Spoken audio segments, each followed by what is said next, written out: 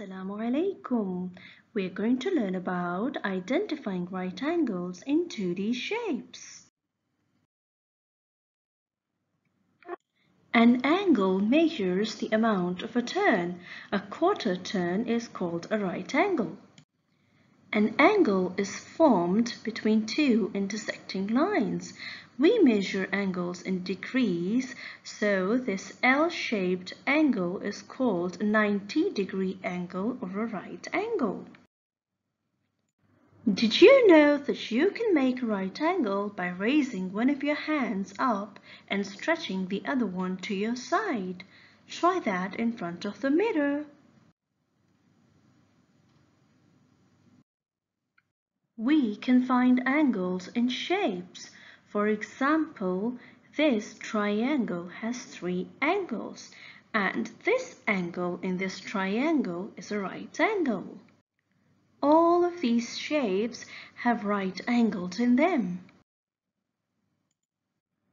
Uh-oh, just imagine, what would our world look like without right angles? Uh-oh, not straight, not just right. This L-shaped angle is called a right angle and it measures exactly 90 degrees. This is an acute angle. Notice the amount of the opening or the amount of the turn in this angle. It is less than a right angle.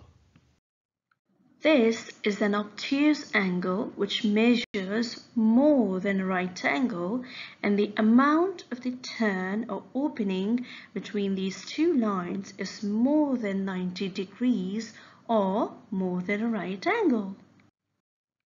Two right angles are equivalent to a straight line. This is a straight angle. Now let's look for angles inside different shapes. Oh, look at this hexagon.